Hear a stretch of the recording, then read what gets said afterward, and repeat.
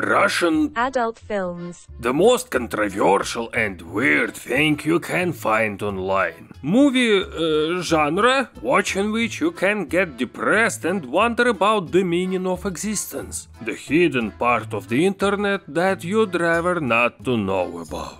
Today we'll look as much as possible at examples and find out what communist sex looked like. So, everything as usual started in the USSR. There was no sex. Секса у нас нет, и мы категорически против этого. People were busy building communism, and new children came into their own and went straight to the factory. There were only two kinds of love. Love for the party and love for the great leader. We'll talk about this next time. If this video gets enough likes, click here, it's free, just like communism. There was no sex, which meant there was no adult either. Also, there was no equipment for filming or watching. The VCR was as expensive as an apartment. Literally, you could have come to Moscow and exchanged your VCR for a house. Предлагали акции какого-то металлургического комбината, значит, не дурак, взял видеомагнитофон. Пап, коробка прикольная, можно я ее возьму? В школу буду с ней ходить. Я тебе свой дипломат отдам. С коробкой я на работу ходить буду. But the Gulag Entertainment Center was hungry for new happy guests, so the party had to find a way out of this situation. From this day forward, put everyone in jail for 5 years. The picture counts 2. It's a video with a very low frame rate. And the sound, and the text, and any subject matter. There is a piece of soap reminiscent of dick, and in general, is immoral. Which means that everything that is immoral is... There, comrade farted desecrating the USSR. Arrest him! I mean, execute! This is how all the statues in St. Petersburg became pronography. The word dick, fart and other actions. Если просто сказать 2 слова, меня сейчас арестуют или нет? Вас уже задерживают. I'm not joking. Even museum exhibits have been officially banned. Because of this, it became a wild crime to write the word anywhere in public. It was very entertaining for opposition citizens and became a separate kind of underground activity. That is why all vertical surfaces were covered with this word. Write hui in the comments. We're also kind of in the underground. In short, you could go to the Gulag for 5 years for everything.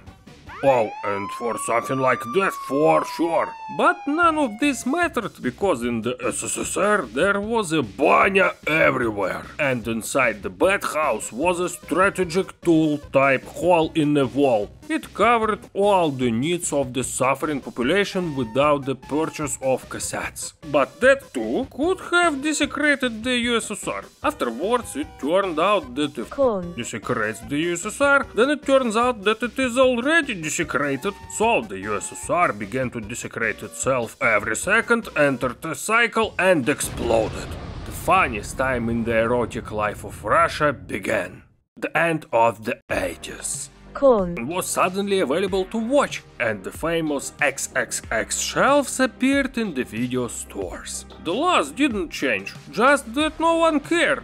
The most popular and the only film in the USSR was Emmanuelle. It is the story of the married girl in a foreign country where she...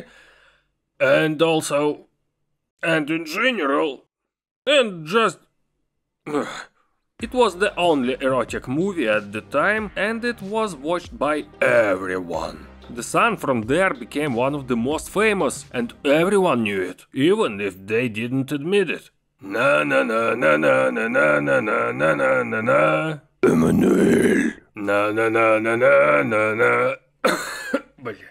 Yes, in the late 80s everyone was watching it. But in the mid-80s they still put people in the Gulag for it. So a man in 84 could go to a jail for 3 years for a found Emmanuelle tape. In 86 you could already buy it legally in the store. Almost. And the inmate was still in jail for that every same movie!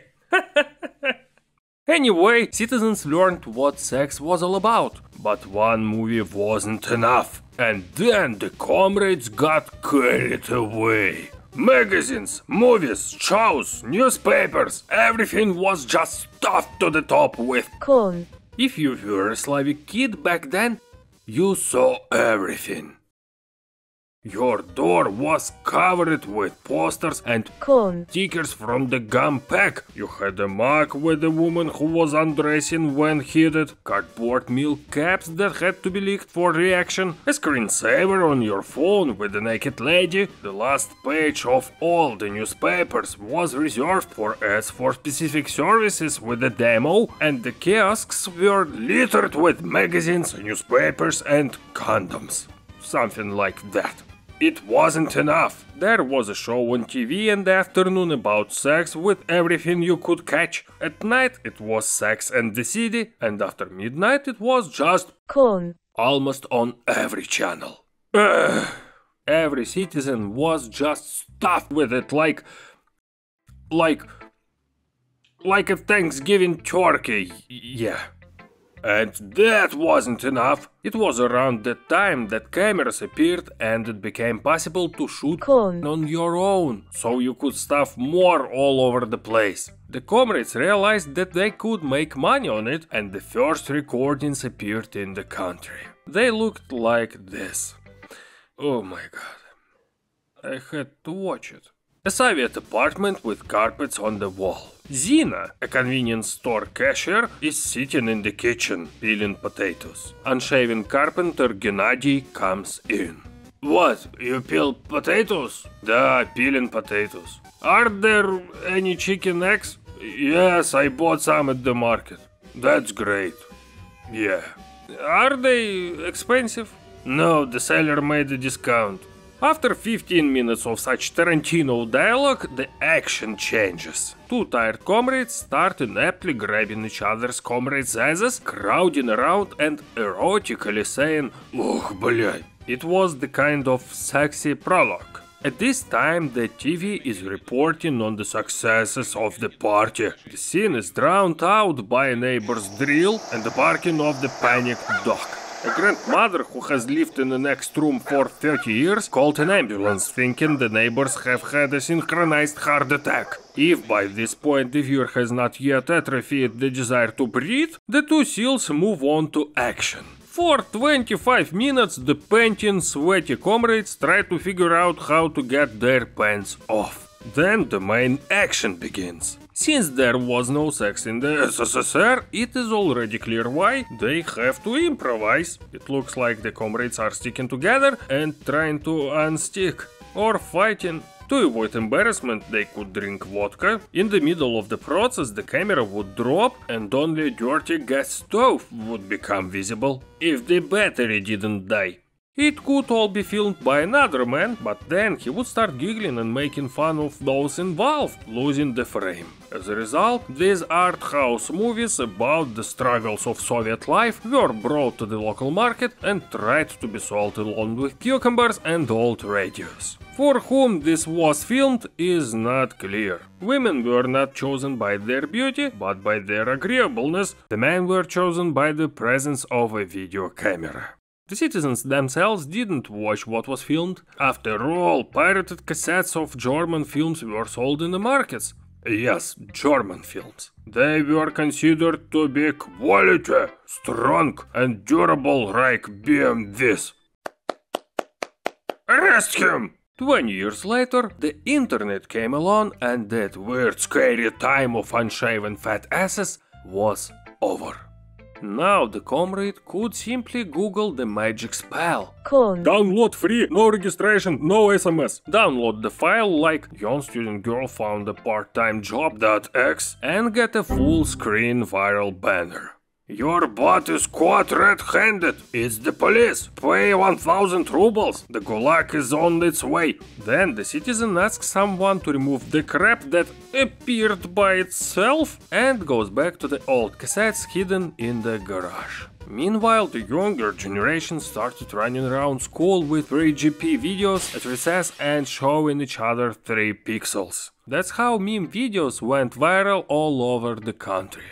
2 of them, to be exact, Student Day and something about 2 girls with something like a cup. I'm not sure I want to know what it's about. Cup was still a few years away. The story went around the country that if you watch this stuff you'll grow hair on your palms, but that is another story. That is the hard fate of Russian fellas. And that's all for today. My name is Mark. Subscribe, comment and like if you want more videos on the subject. And see you next time. Блять!